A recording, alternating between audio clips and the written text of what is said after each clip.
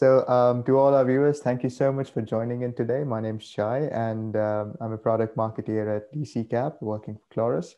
And today we have the very wonderful Alex Miner with us, and we'll be talking about B2B and video marketing. And I think that it's a very important subject, and I'll let Alex talk about it further. So, Alex, take the stage. Thank you so much. Okay, so let's get this party started. For those of you who don't know me, my name is Alex Miner. I run a company called I Am Media. I've got some slides that we're gonna be getting into in just a second, and let me make sure they're working. Okay. So, B2B video marketing, there's so much to cover here, and I'm going to try to keep it short and sweet. I don't want to take up all your day. I want to make sure that I'm actually giving you info that's useful. So, let's jump right into this. And if at any time you guys got questions, drop them in the chat. I'll be doing my best to monitor that as well and make sure that I'm not ignoring you and giving you the information that you really want. So let me see if I can get this screen share thing going on. All right. So welcome to the crash. This is going to be a crash course in video business basic training. And also, let me know, make sure that you can actually see this because it tells me that I'm showing you the screen, but I want to make sure that you guys see the screen. So if you can drop it in the chat that you're seeing the presentation, that would ease my mind a little bit. Awesome. So the first thing that you need to ask yourself when it comes to video business marketing is what is it for? What do you want to use video for?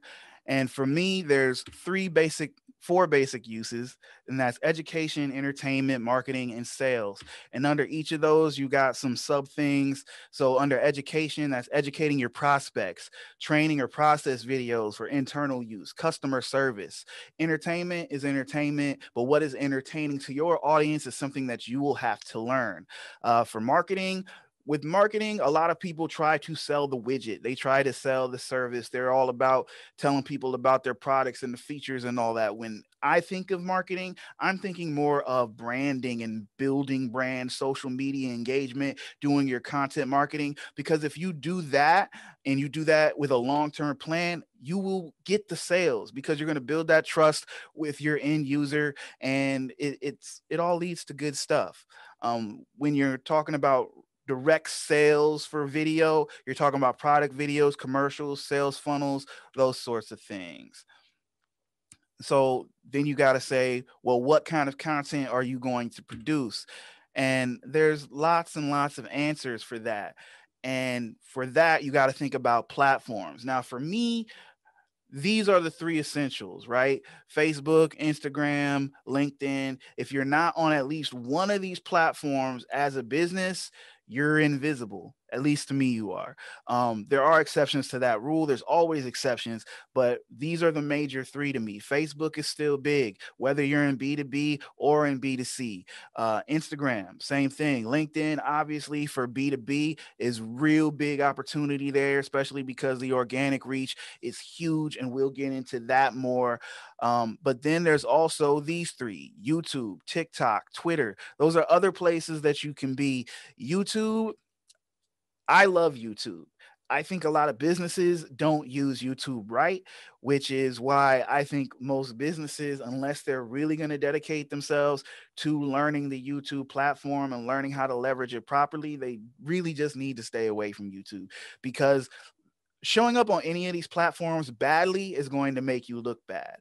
Um, so at the beginning of your process, pick one to get good at, really study it, and develop your content for that platform. And once you're really comfortable and you've got your workflow, you're in a groove, then you can start expanding to other platforms. A big mistake that I see people making is they try to jump on all the platforms at once and they don't show up well. You know, at at minimum, you should have one that you're really good at. I think every company, every brand, every personal brand should have at least two platforms that they're really good at or that they're spending their time on.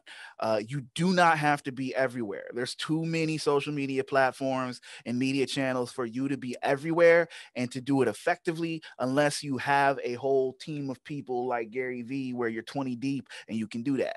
Most of us do not.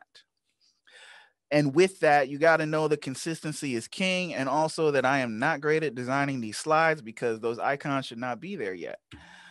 So with consistency, you got to pick a schedule that fits your life. So that means you don't necessarily have to be posting 5 days a week. You could be 1 day a week as long as you always hit that 1 day a week. The thing about consistency is that when you are consistent, it develops an expectation with your audience. They know that I'm going to see such and such as post on Monday at 9 o'clock, and so they will look for it. When you have that pattern in place, they know where to find you and they will look for you. And you will find out when you're super consistent and you miss a day that some people are going to contact you like, hey, what's going on? I didn't see your post today. Is everything all right? And that just will tell you that people are really engaged and really paying attention. Now, to help you with consistency, there are things that you can do. You can automate, you can batch content, you can hire a videographer or a social media manager or a virtual assistant. And also, you really need to upload your content natively to these platforms. And man, I really did badly on this slide. What is going on here? So with Facebook, and this is common wisdom. These are not hard and fast rules. When I talk about rules for these platforms, these are merely suggestions. You got to do what works for you. You got to develop a strategy that's right for you, for your business, for your brand. So nothing that I say is the end all be all. You have to test these things. You have to figure out what works for you, what works for your audience, and what you can realistically keep up with. So Facebook, if you're going to be on Facebook consistently, post once or more per day in the feed, whether that's a video or a graphic. Facebook stories are a big thing. If you're doing Facebook stories, 2 to 3 times per day is good because people will like follow your journey throughout a day. On Instagram, the common wisdom is that you post two things per day max in the feed.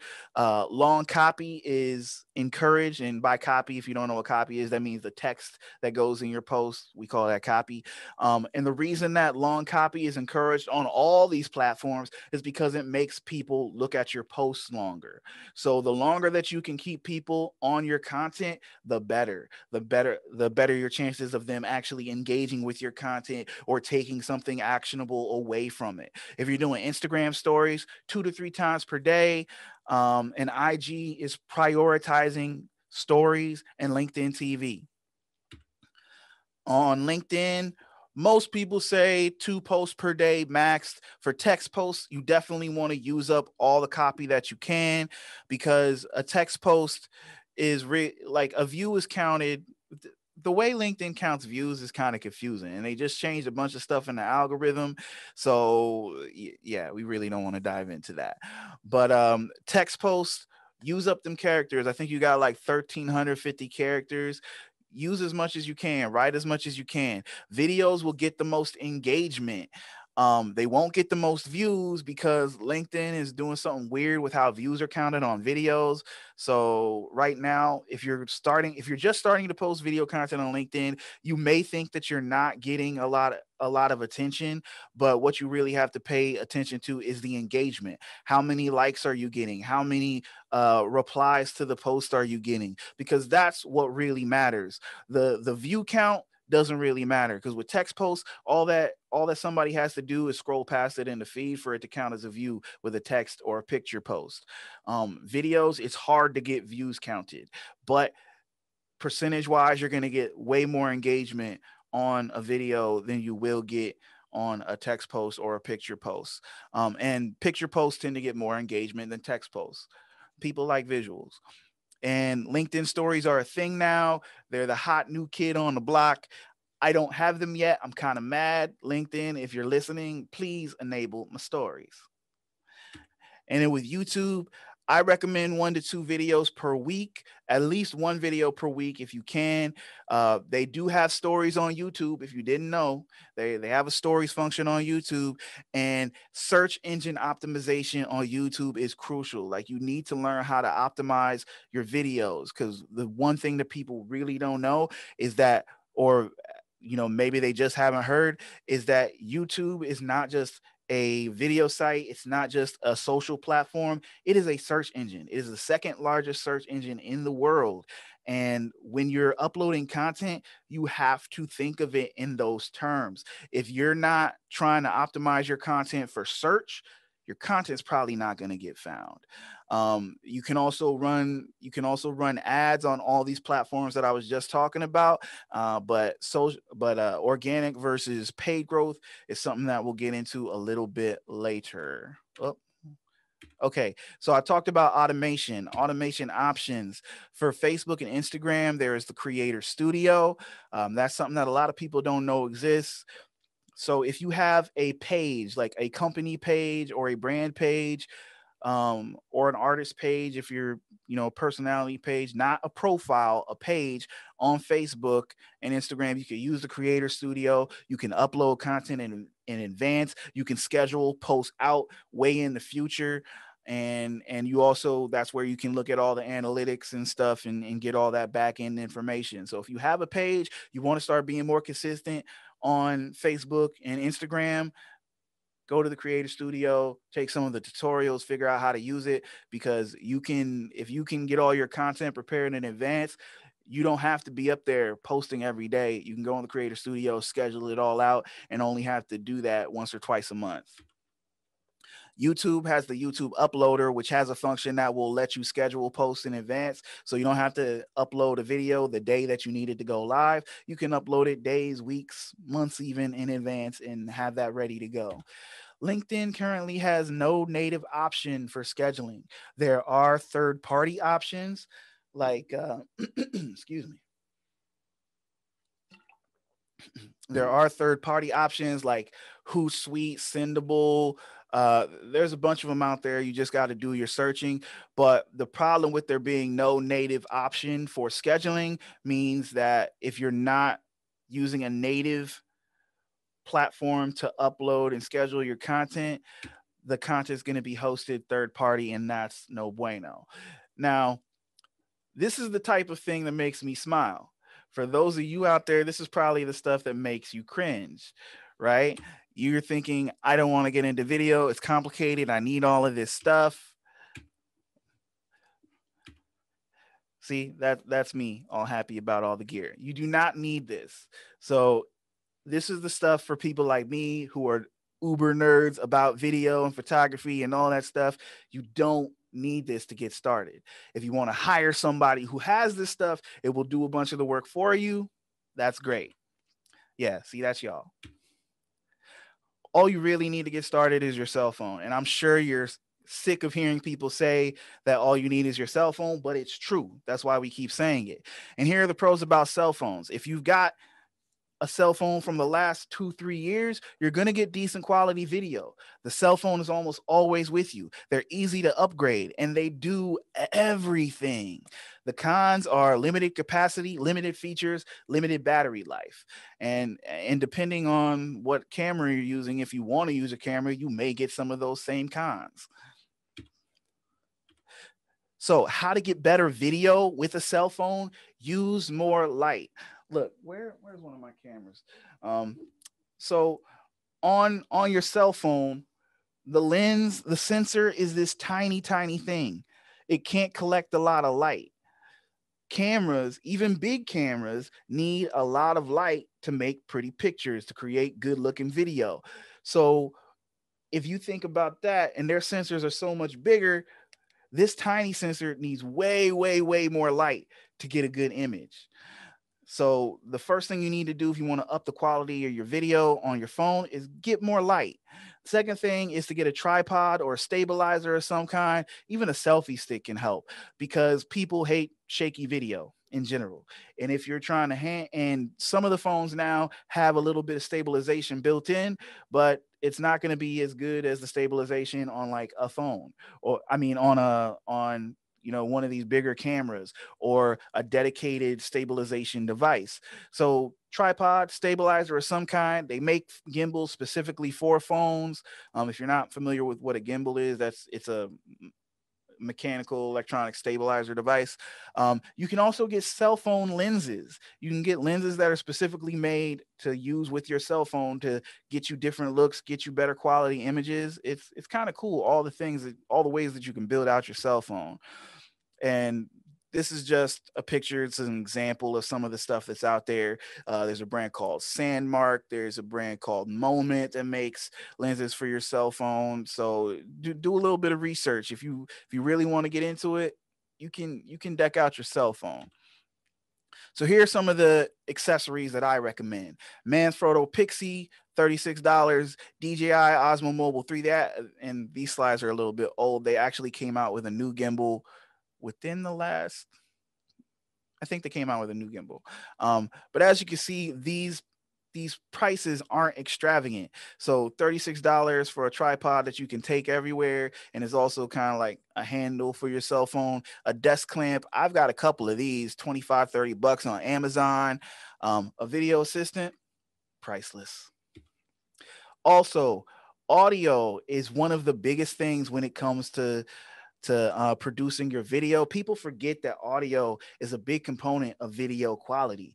People will forgive crappy video, but if you got crappy sound, they're going to turn it off super quick. So here are some microphone options that you can use to up your game when it comes to your cell phone. Ceramonics got this tiny little mic that you can stick on the phone if it's still got a jack.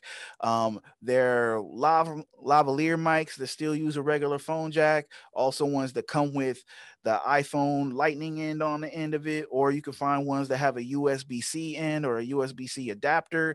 And there are those cell phone lenses I was talking about. There's a bunch of cheap ones out there and a bunch of expensive ones out there. So if you have to go the camera way, which I recommend you start working with a cell phone first to see if you even like producing video. Here are the pros: interchangeable lenses, better quality features, ergonomics. The cons are it costs more money for that dedicated device. Batteries are expensive, file sizes are larger, and it's a more complicated workflow. If you have to go buy a camera, I recommend something from the Sony Alpha line, A6000, 6300, 6400, 6500. They've all got great autofocus. Features vary between them. The 6300 through the 6500 do 4K. But they've all got great autofocus, and there's a big selection of lenses out there. Don't want to get too deep into that. Software you need to think about: you need to be able to edit your videos. Cell phones have software that you can use on them. Tablets have software that you can use on them. Filmic Pro, Adobe Rush, LumaFusion. Those are ones that I can personally vouch for as being good, but there's tons more options out there. One that I know like Rich Cardona uses is called InShot. I've heard that's really good. I haven't used it, but I've heard it's really good. On the computer, Adobe Premiere, Final Cut, DaVinci Resolve. I feel like I'm talking about gear too much. So we're going to get off that real quick. Now, one thing that you need to do to make your content more easy to digest on the internet is captions. And these websites are some options for how you can get your content captioned. Rev.com is a captioning service. They charge about like $1.50, $1.25, something like that per minute. Subtitle, that's one that I use a lot. Clipscribe, Splashio. Splashio is cool because it's kind of like a done for you service where you send them your video, edit it as much as you can. They're not going to take a ton of clips and edit them together for you, but if you got everything but the captioning and titles, you can send it to them. They'll do your captioning, they'll do your titles, and they'll make it look cool. And the reason that captioning is a big thing is because a lot of people go through social media with the sound off. So if you've got captions, you're giving yourself a much better chance of catching their attention. I know that I've been scrolling through my feed and I've watched videos completely with the sound off. I usually like the sound on, but if you got captions and something catches my eye, I might just sit there and read the captions for the whole video. So once you've got your content made, you got to think about distribution. That goes back to platforms. And once again, we're talking about Facebook, Instagram, Google, and this is starting to get over into that paid media conversation. Um, and that's where we get into growth, organic versus paid. Now, there are pros and cons to each strategy. Organic growth, it's free. It's free. You got a long-term impact. The people who are following you are people who want to follow your content. The cons are that it's slow and it's limited by the algorithms on the different platforms, and you got to learn the rules of the road. You have to have a strategy in place on how to grow, and you've really got to be implementing that consistency. You've really got to be doing all these things properly, engaging with your audience.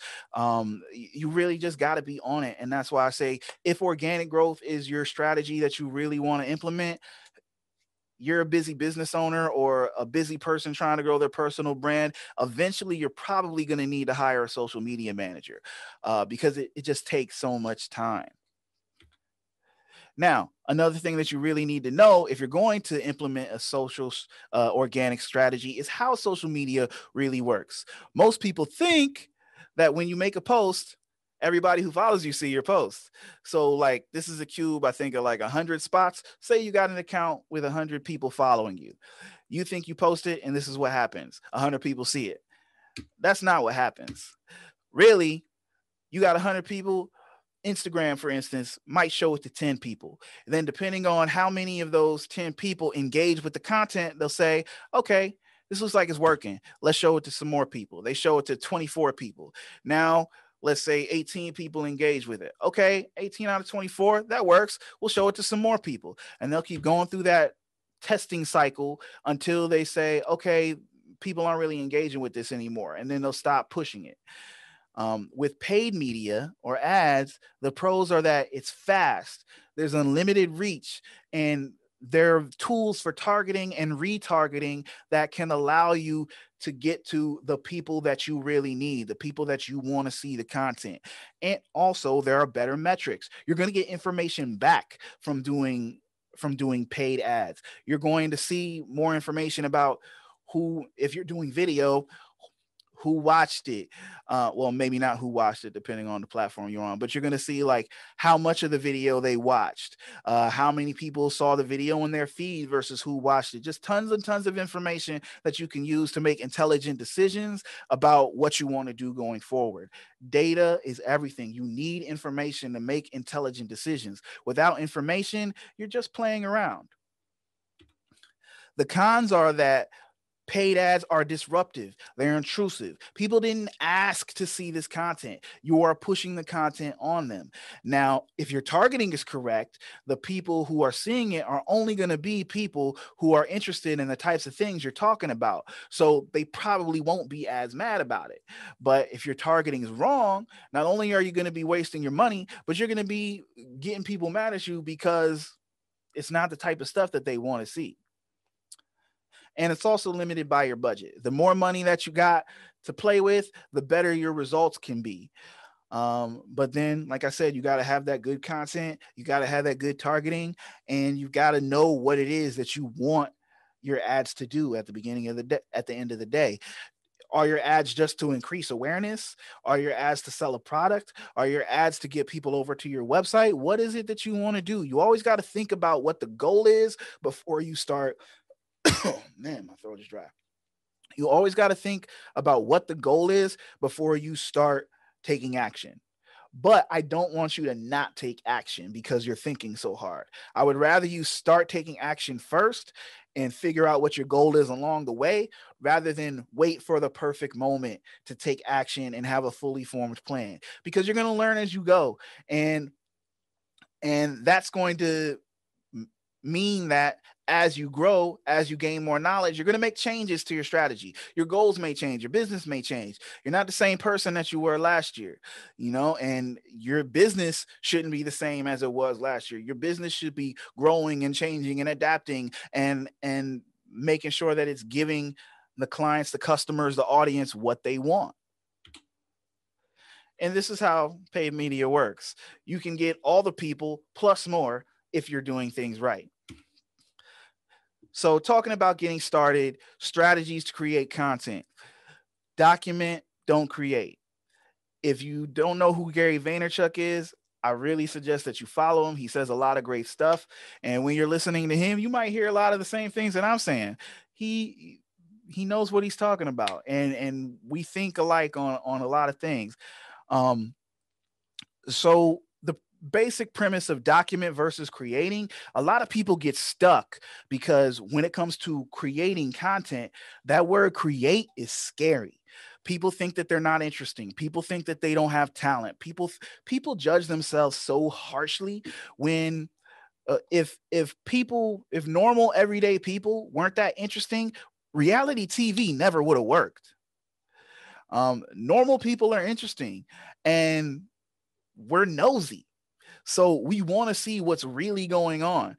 So your whole premise of your content can just be showing people what's going on behind the scenes, how the business works, how you do what you do, what it's like to be you, to do the things that you do. That is valuable to people, even if it's only other people who want to do the things that you do. You don't know. You could be inspiring somebody with your next piece of content.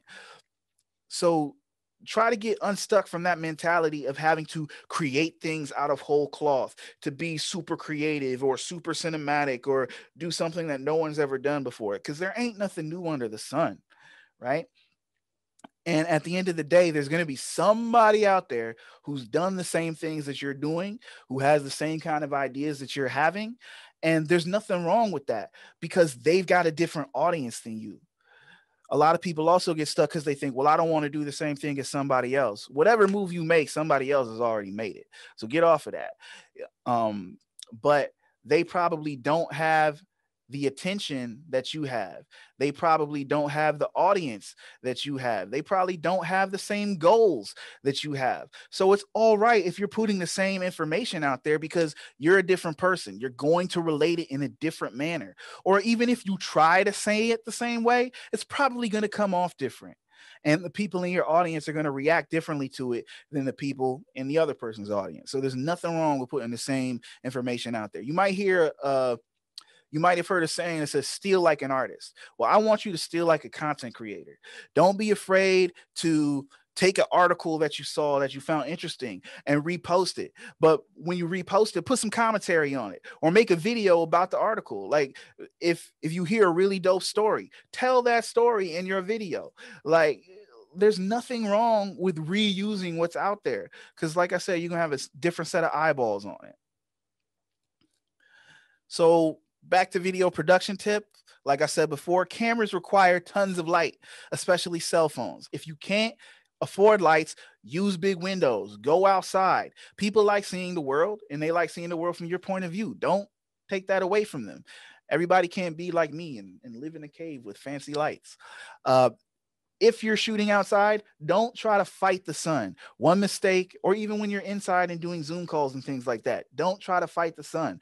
One mistake I see a lot of people making is they go outside and they shoot a video. The sun is behind them. They're in a Zoom call and the window's in the background and the sun is just blazing. So they look like a shadow. Don't try to fight the sun. Light yourself from the front.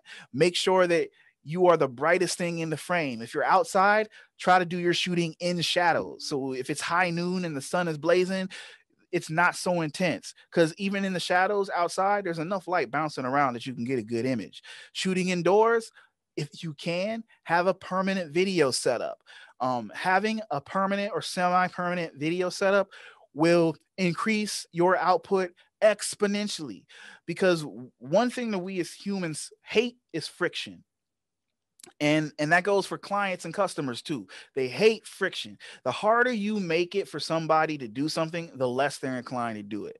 Unless you're hard-headed like me, because I do video the tough way. Like, don't try to be like me. I do video the tough way. Do video the easy way. All right. um, so the easier you can make it on yourself to create the content, the more likely you are to create the content. So I didn't make a slide on this, but it's something that I really want to touch on is missed opportunities for content. This happens all the time. It happens every day. Look, every Zoom call that you're on, and I know most of you who are on here that you do Zoom calls. Obviously, we're on Zoom right now. Every Zoom call is an opportunity for content. Every business meeting is an opportunity for content. Every time you hang out with associates and stuff is an opportunity for content. And it doesn't have to be super complex. The whole point of stories and the reason that people love stories is because they're raw most of the time. Some people get really, really into it and do a whole lot of production and stuff for their stories. The whole reason I haven't really gotten into stories yet is because I know that's the way that I would go, and I ain't got enough time as it is. But most people are doing really simple behind the scenes type stuff, in the moment things, and that's not just for stories. Your regular content can be that way. Your content is only as complicated as you make it.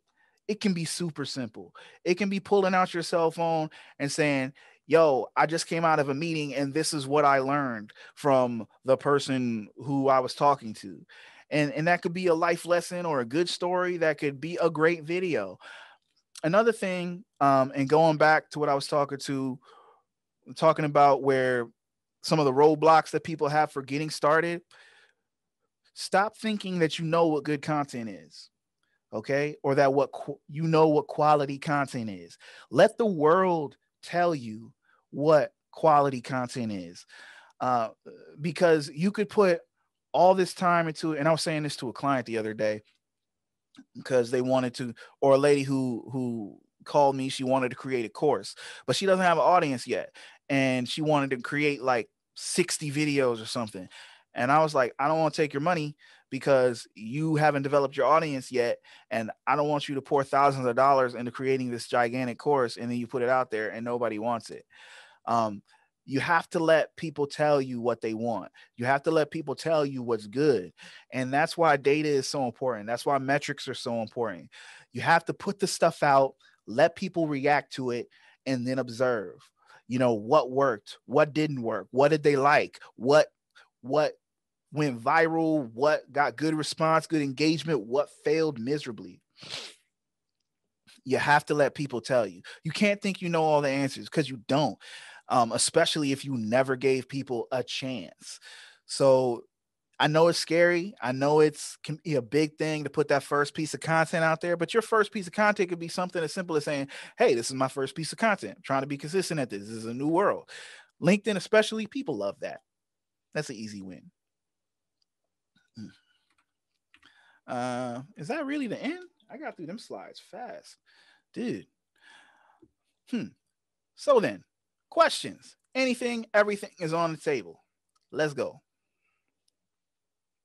Thanks for the wonderful presentation, Alex. I think that was so insightful. We'll be opening the question deck for now.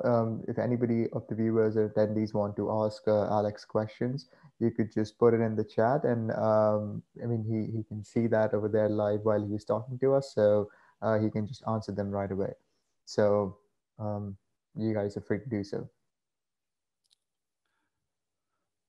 So meanwhile, the questions come in. We created some of our own questions as well. So if you're comfortable with that, we'd like to ask you as well. Yeah, go ahead. Any and all questions. Right. Let's go.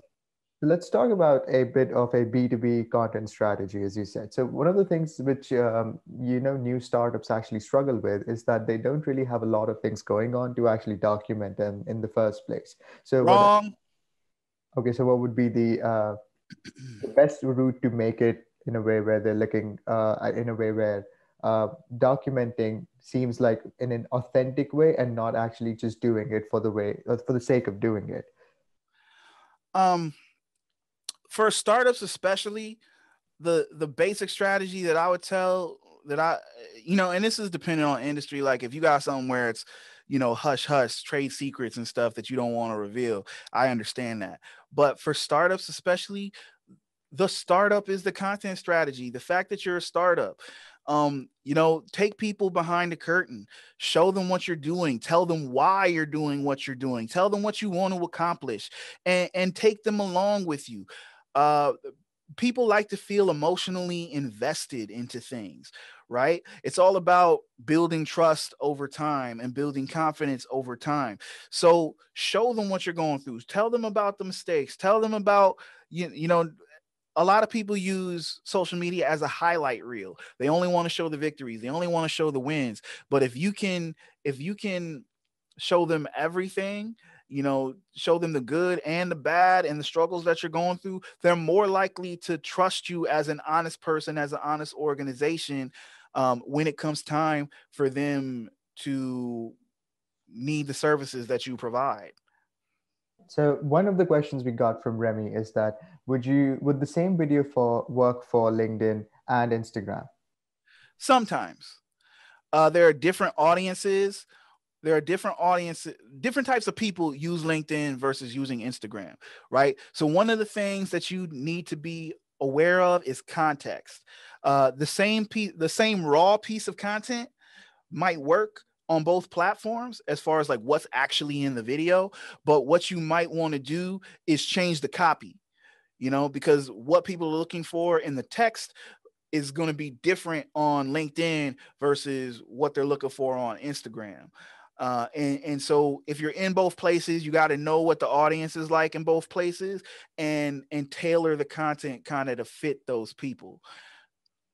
So does it also affect the metrics, as you said, the viewers and the amount of other information that goes into it? Because since the platforms are different, the algorithms must be different, and hence the metrics are affected by that. Or is it just the same? Right. And to go into that, another thing that you got to be aware of is what what makes what tells you that a video is successful on each platform, right?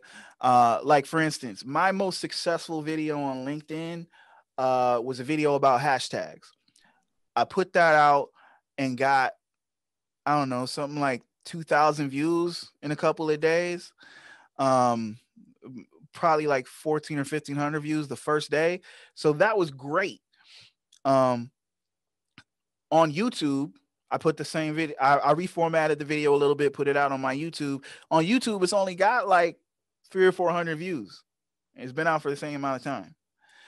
But business content like that or LinkedIn specific content doesn't do as well on YouTube. But I know that. So the video is not a failure, but it's not it didn't do the numbers that it did on LinkedIn, but it's not a failure to me because it didn't get the same numbers. I know the context of the platform. I know what works on that platform better. I have not built up a business audience as on YouTube as much as I have on LinkedIn. On YouTube, my audience is other filmmakers, people who are trying to get their filmmaking journey started. I talk a lot about gear and production and how to save money on all that stuff. So you've as just as important as the context that you're putting the content is the context of the platform and how people respond to the content.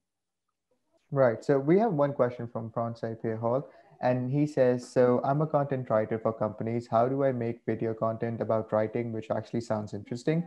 Because honestly, I just sit at the desk writing shit from other people, which I love, but telling people about the horrors of ending on a preposition will kill them. Is it worth creating my blogs in video form?" It's definitely worth trying and testing it out. And the other thing, blogging is a whole other deep rabbit hole that we can get into. Blogging or vlogging or whatever you want to call it. Um, Vlogging is one thing that you got to realize with video in general is it's a long-term strategy, right? Don't expect to start making videos and instantly get results to have the cash start raining down the next day. Not going to happen. Unless like you're running video ads to sell a certain product and it's just something that happens to catch people's attention. Um, but with that, what I would talk about is the thought process to me, for what you do, see, to you it seems boring, but the basics of what you do, and I might not get as technical as like prepositions and this and that, but the thought process of what you do is insanely interesting. Like, as a content writer, I don't know how you do that for a living. Like creating video content, yeah, I can do that. But writing content would drive me nuts. Or if I'm trying to get better at writing content, like learning from somebody who's in that business and does it every day, there are thousands of things that you know, things that go into your thought process that are second nature that somebody like me who is struggling to start writing content would find insanely valuable.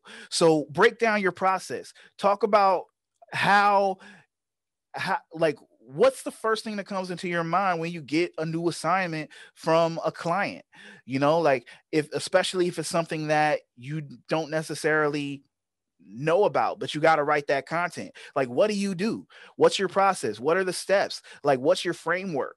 All that stuff could be extremely valuable, and to somebody who's trying to do what you do, but also to people who don't do what you do and don't want to do what you do. It's going to show that you know your stuff. It's going to help build your authority in your space, and eventually people are going to come to you because they can see that you know what you are doing. So we had this internal questions. I mean, I'm so glad tons of questions are pouring in right now. So thank you for answering them. We had this internal question that came, which said that what kind of video content would work for a budding software product? Um, for a software product, you need to show how your product. Well, okay, couple of different ways you could approach this. One thing one mistake that a lot of product based businesses make is all their content is about the features of the product or like how great their product is. And that information is great too. Like, people need that information. They need to know about the features. They need to know how to use it. So tutorials, uh, product featurettes, all that stuff is great. It's needed. I want to know how the product is going to make my life better. How is it going to benefit me? You know what I'm saying? But not just by the mechanics of it. Like, what impact is the product going to make in my business? Tell me a story about a company that used your product and it changed everything for them. Or, or tell me about how the product came to be. Like, what was the inspiration? What's the story behind? There's always a story behind a product, like, especially if it's like a new software thing. Like, where did you come from? You didn't just emerge from the ether with this product whole. Like, there was a process that came with developing this product. So tell me about that. Tell me stories. Make me involved. Make me care. But also make your content keeping your mind on the end user and what they need, what they want, what they are looking for. Like, how is your product going to change things for the end user? Right. I think that's so insightful, and we still we're getting good questions right now. One of the things is a quick question by Remy. He said that how do you get the title bars across the top and bottom of your videos? There's different video editing softwares that you can use for that. I use Adobe Premiere. That's one of the professional level video editing softwares. But I was talking about InShot. Rich Cardona uses that. If you know who Rich Cardona is, I know he uses that a lot. That's one that you can do that stuff in your phone, I think. Adobe Rush is another app that you can use on the phone. LumaFusion works for Apple-based tablets. Um, there's a ton of apps out there that you can do video editing on your phone or on your tablet, as well as being able to do it on your laptop. But like I said in my presentation, there's also some sites that you can use that will let you do that. One that I use a lot is Subtitle. It, I I'm spoiled because I'm a video editor and I can do all this stuff myself. Um, but Subtitle will let you do it. Clipscribe will let you do it. I've used Clipscribe. So Clipscribe, you can just upload your raw video in there. You can do the whole thing. You can do the bars. You can do the titles. You can do all of that. Splashio, that service I talked about, they will do all that for you. If they're a little pricey, so I don't know if you want to go that route. But if you got money to burn, you can use Splashio, and they will do all that stuff for you. You send them your video, they add the captions, they do all that stuff. So Stephanie asks, what is your opinion on sharing content from a personal versus a business page? Is there a value in posting to business page and then shared through our personal account? If we're talking about LinkedIn, sharing posts gets you nowhere. And they're making changes to the algorithm right now, so maybe that's changing. But from what I've seen studying LinkedIn all year, shared posts get no traffic. And in general on social media, I am much more. I encourage people much more to post things um, to their personal feeds rather than to business feeds, because people don't care about businesses. People care about people. Um, and in general, when people are on social media, unless they're a super fan already, they're not checking for content from your business page. They're just not. Now, if you build a strong personal brand that can feed people back to your business page, but in general, on LinkedIn especially, um, post to your personal feed. Now on another platform like Instagram, it's easier to build a following on a business page or a business profile because they're more on equal footing. But on Facebook, on LinkedIn, go personal. Build your personal brand rather than trying to build a company brand. Now, I'm not saying don't post any content to your company, but the priority should be, and I mean, it also depends on the culture of your company. Some companies just ain't comfortable with people trying to build out their personal brand, and that's fine. That's a company call. But I personal brand is everything right now. People are the brand. Um, Even for a big corporate company, people are the brand. Like how you treat your clients, how you treat your customers, all that is an extension of the brand. How you show up on Zoom meetings, that's all an extension of the brand. Like the reason why I show up like this is part of my brand. I personally think the majority of the world is killing their brand on Zoom right now or on web meetings in general because they're not doing what this. One day, the kind of setup that I'm doing is going to become the standard. Oh, that's actually quite right. And I think most of the people, as you said about personal branding, going that route are slowly realizing that, that their messaging and their positioning in the industry or even in their personal spaces is very much affected about the way they present themselves. So that's a great insight there. Yeah, We've got like one. one well, just not to interrupt you, but sorry. One of the things one of my good friends, Lorena Acosta, taught me. She's a personal branding specialist on LinkedIn. You should follow her. One thing that she taught me is like every single interaction is a brand building opportunity. Every time somebody from your company talks to somebody else, every time they make a post, every time you put up a picture, every interaction, every like, every comment is an opportunity to build brand. Don't waste it. Right, no, absolutely true. We've got one more question with Francois. He says, is there an optimum time length for video on LinkedIn? Okay, so the maximum time length for video on LinkedIn is 10 minutes right now. Um, Most effective video or the videos that I think get the most views and engagement and whatnot are somewhere between 0 and 2 minutes. I've seen longer videos work. And if you're doing live streaming on LinkedIn, I think you can just go as long as you want.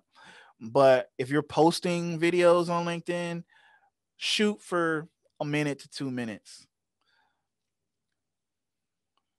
Okay, thank you. I'm just going to just gauge the room once again and ask if any of our panelists have any more questions. They're free to ask. We've got like 5 minutes more, and I hope Alex is comfortable answering your questions. So I'm uh, an open book, man. yeah, that's great. So if you have any more questions, that would be great. One of the questions that came through in our internal team was that starting out, what would be better if we have a diversified yet consistent content strategy, or a theme specific and consistent content strategy? So what would work better in we're trying to build a brand, particularly for a B2B space?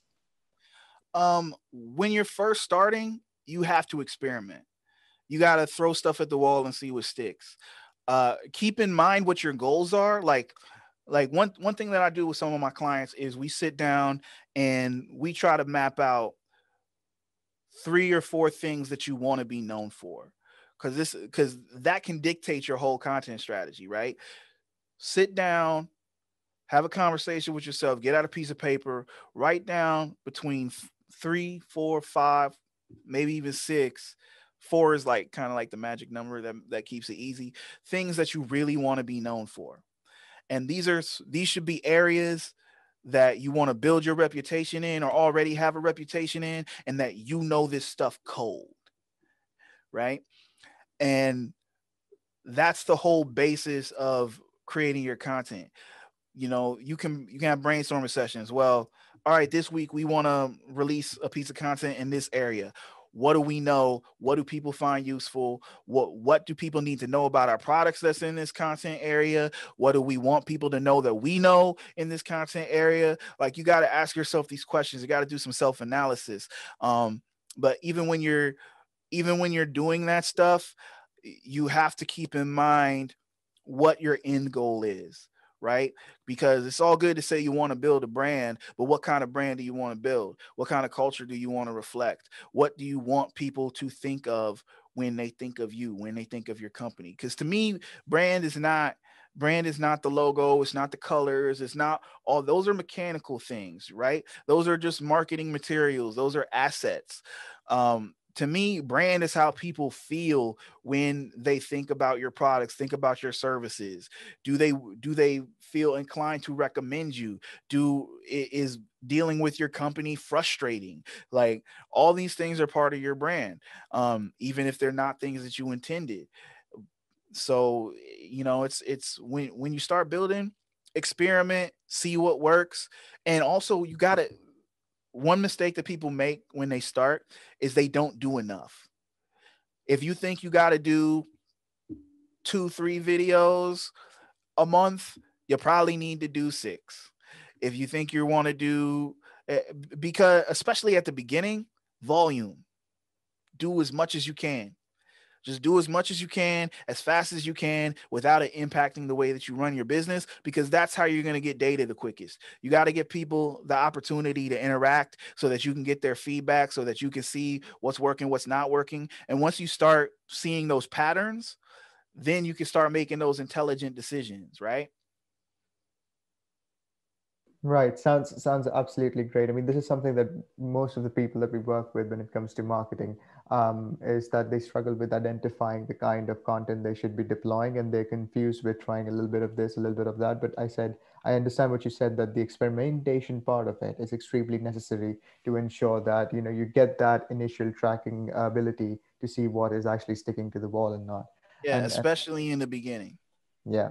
So one last question. I think we've got last 3, 4 minutes, so we're just going to go into it. So one last question we have is that when we have a sort of defined a content strategy, or even if we don't have a content strategy, but we're still experimenting with a lot of content that comes our way, and that is written, that's video, that's audio, all that. So effective distribution channels, how our distribution channels affects our overall marketing strategy, when we say like going into podcasts and going into vlogging, and then having masterclass sessions like these where we call in industry experts, compared to having a more humanized or a personal brand, like showcasing our employees or documenting our business. Do you think it's much better to have a culminating strategy of all those elements because that creates volume?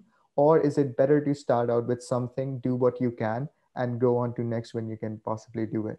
So what's the route there? I think if you go for that multi-pronged approach like you're talking about, it's going to make it, in the long run, it's going to make it easier for you to produce content, because you don't have to worry about it being boring or that you're only doing one sort of thing. Like having options is great. Um,